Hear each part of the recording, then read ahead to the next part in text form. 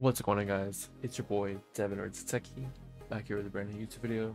Today's video I'm gonna show you guys how you guys can make a very clean, professional content creator, League of Legends type thumbnail. If you guys just stay tuned in the video, I'll show you guys how to do it right here. Alright, so right now we're in Photoshop. I'm gonna be showing you guys how you guys can get all these type of layers. I usually just add some shadow for like some very in-depth, more kind of like focusing on the picture. I added this brush around the border, and I also added this PNG image of Lethal Tempo. I also have the text. I have that grouped in the number 2, and I have these images for like the items you guys are gonna be using in the video. So I kind of made this little got these PNG images. I just took them off the internet. Also I also have this background image.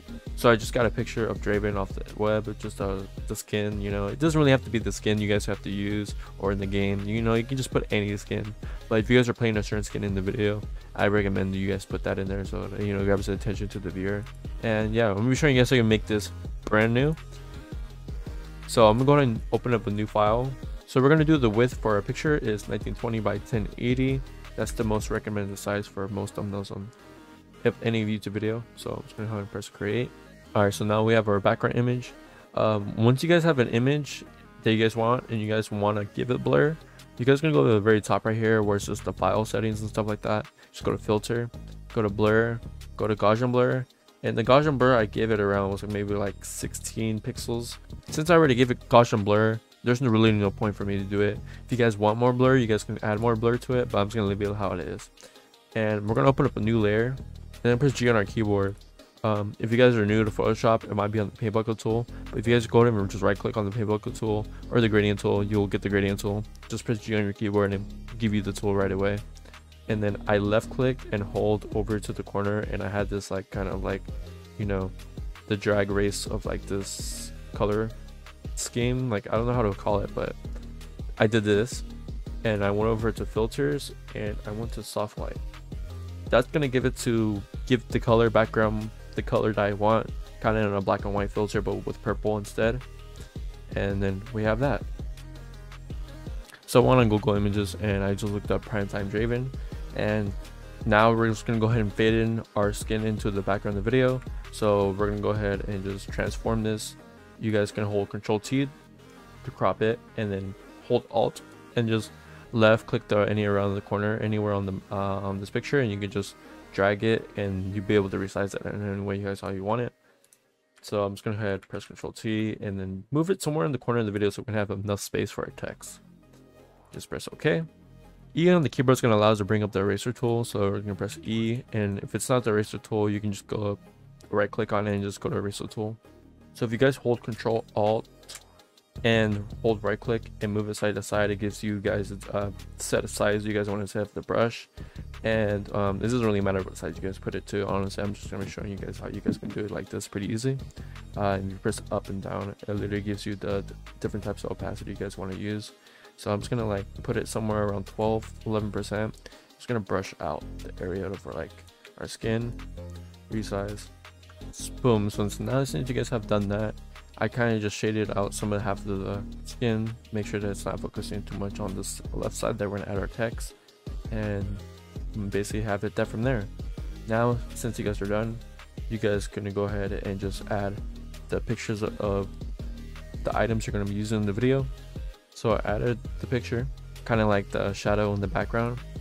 I just went over here, I went to FX, went to blending options, and I added a stroke, and it changed the color to white, of course. And then just around 7%, 10%, doesn't really matter. Just the way you guys might like it. Give it about 10 pixels there. And then also, if you guys want to add the kind of the shadow in the back, I just went over to outer glow, and I made it black, of course. You can change the opacity to how dark you want it to be. Change the size a little bit, and then boom. So we have it right there, and it just looks just like that one right there. And I'm just gonna go ahead and do that with the same of the other pictures. Boom. So I did that. You guys can rotate the image to however you guys want. You know, I'm just gonna rotate the image like that a little bit more, you know, give a little bit more spice to it. So I looked up the picture for Lethal Tempo, and it gave me this black background. And some of you guys might think like, oh no, there's probably no PNG image for this black background for Lethal Tempo. It's alright, because most PNG images come in black sometimes, and some of them will come in transparent. And this is very easy to fix. You guys can just go ahead and right click on the layer, go to blending options, and then you'll see this thing called Blood If. Just hold Alt and the right side of the arrow, you'll be able to move this function tool and just put it around like around here, and boom, you guys have the PNG image of Lethal Tempo, which is pretty easy to get rid of. So for the text is pretty easy. I like to use very bold font, and bold font kind of creates a better appealing, you know, it kind of says a lot more when I use this massive font. And I think any type of font should work, but if you guys are like more artistic side, or you guys just wanted to add more spice to your guys' font, you guys go ahead and do that. The font I'll be using is named Knet. You guys can literally find it on 1000fonts.com, and it's pretty good bold font. I really like it, and I just use all caps by the way. I'm also gonna be putting a group layer onto this text that we're working on. You guys can just go ahead and just left click and then shift on top of the two text layers that you guys have, and just press Ctrl G, and then this will allow us to transform the layer, so we can, like, you know, resize it, put it anywhere you want, and then boom, you guys literally have it right there. You guys have your text. You guys can add layer styles. I also have a layer style video how we can get stuff like this, you know, how to get the different types of styles you guys for your guys' font, different colors and stuff like that. You guys can just look at that video there, and I'll keep it up on the very top corner. You guys can watch that video. Now, since you guys want to get over here, go back to my old thumbnail that I made right here, and I'll be showing you guys how you guys can make this kind of brush tool around here. Very super easy. Just make a new layer and press B on your keyboard. It allows you to bring up the brush tool. If you don't have a brush tool, just probably at the pencil tool and just right click and just go to brush tool. And you know, I think since the picture was kind of purple, we're gonna make it pink, so like it's not the same color as the purple background, so it doesn't blend in as much, so we're gonna be able to see the brush. And then boom, you guys have it right there.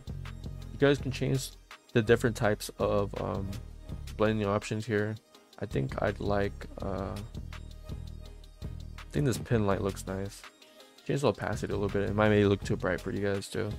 And then add a new layer, and then change the color picker tool over to black, so we can give some shadow to it. And then boom, there you guys have it. So basically almost identical as the picture right here that we'll have here.